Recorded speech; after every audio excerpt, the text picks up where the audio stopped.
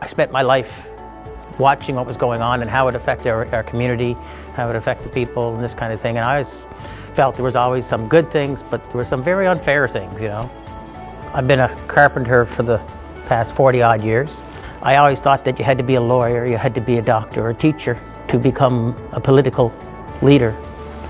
And I got to thinking, no. I met Peter. I saw a news program that he had his signs ran over. I had to get in the car and go see this gentleman. And I hate bullying. And I felt that's what it was. I said, is there anything I can do to help you with your campaign? And that's kind of where it started. And then I realized the Green Party was me. It was me.